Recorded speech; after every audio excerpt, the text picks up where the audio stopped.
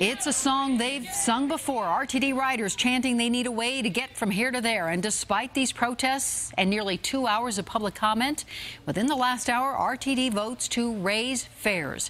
7 News reporter Molly Hendrickson is live at RTD headquarters tonight. Molly, so many people against that increase showed up, you couldn't even get into tonight's meeting.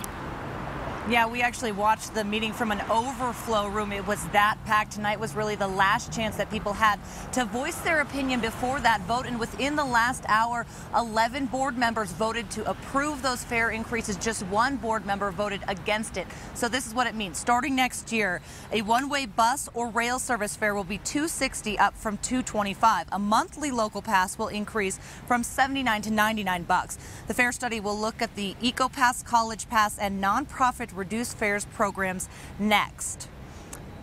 Now, RTD maintains it hasn't raised rates since 2011, and the hikes are necessary to keep up with inflation. Nearly every speaker asking RTD tonight not to raise those rates, saying it will unfairly hurt the poor, disabled, and working families.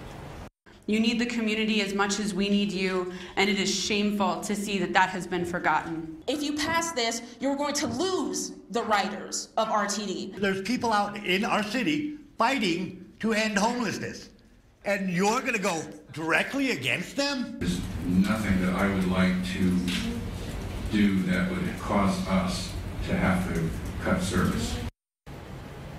Now tonight, board members expressed this is just the beginning. They plan to look at how to help the poor and disabled with maybe some income-based fare rates.